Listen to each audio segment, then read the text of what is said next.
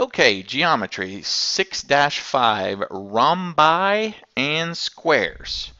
Okay, a rhombi is just a plural term for rhombus, and a rhombus is a parallelogram. Do I have a perfect rhombus there? I don't. All right, so let's just do this. A rhombi is a parallelogram with congruent sides.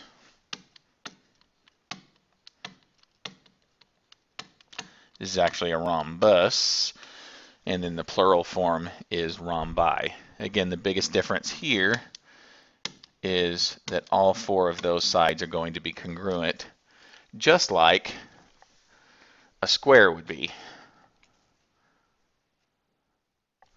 I don't like the location of that. There we go. All right, so our square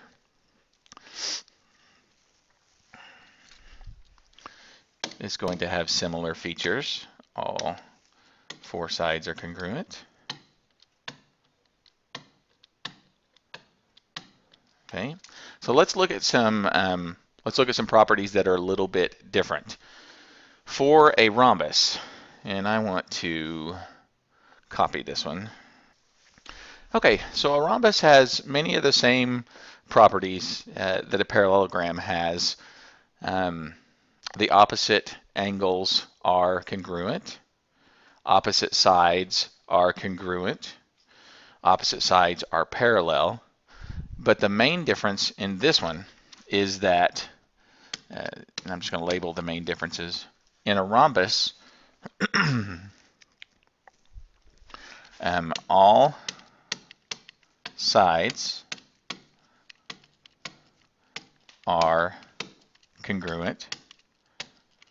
Okay, so that's what distinguishes it from a parallelogram, is in rhombus all sides are congruent.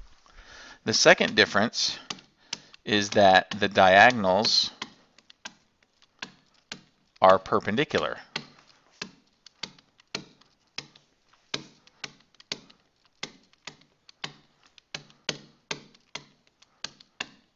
Okay, diagonals are perpendicular. And the third main difference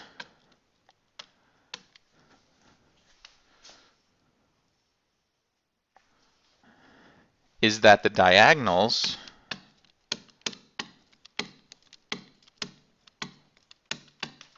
will bisect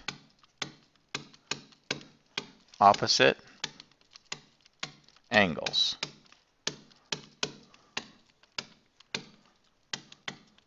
Okay, so the diagonals are now angle bisectors.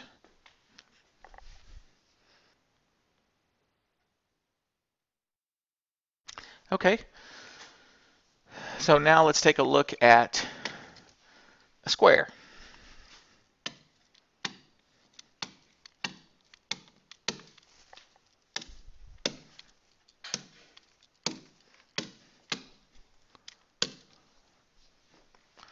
Okay, square shares a lot of features with other shapes.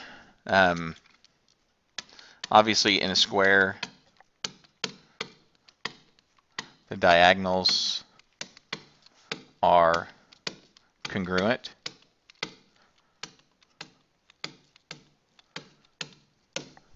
They are also perpendicular.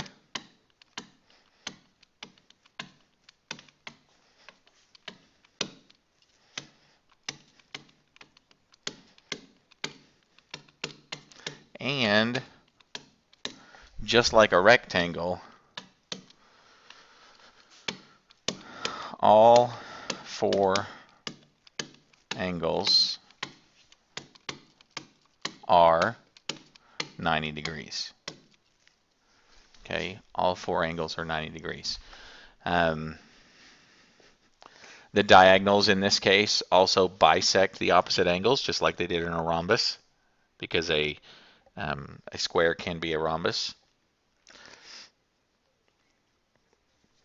And so those are the major differences. So let's take a look at an example. Okay, if I've got rhombus FGHJ, and my intersection point there in the middle is K, where my diagonals come together, let's look at this first example. If FJH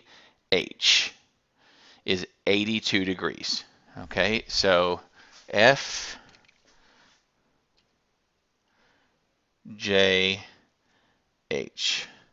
that is this whole angle right here. If that thing is 82 degrees, we want to find KHJ. So that's going to be KHJ. That's going to be this little angle right here. Okay? So let's take a look at that. I know by properties that FJH and GHK are supplementary. So I know that if I could take 180 minus 82, which that's going to leave me 98, that means that this whole angle is 98. And since by definition of rhombus, the diagonals bisect that entire angle, if I want to find the miniature piece or the smaller piece, I just divide that by 2 because it's a bisector and it's going to cut it into 2 equal pieces.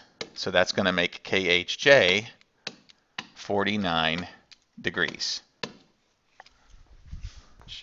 Okay, let's look at our second example. GH is going to equal x plus 9, and JH is going to equal 5x minus 2. We want to solve for x. So the relationship between GH, that's going to be this side right here, and the relationship of JH, and that's going to be this side right here. So I know because this is a rhombus that all of my sides are congruent.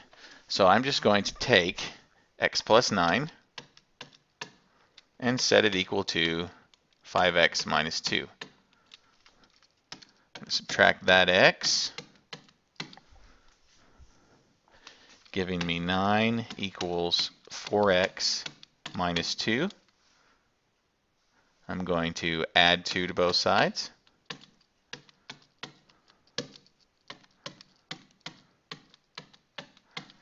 So come over here and I've got 4x equals 11.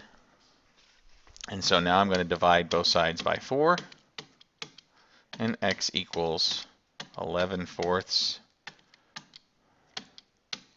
You can just leave it like that, or you can make it 2 3/4 if you would like to.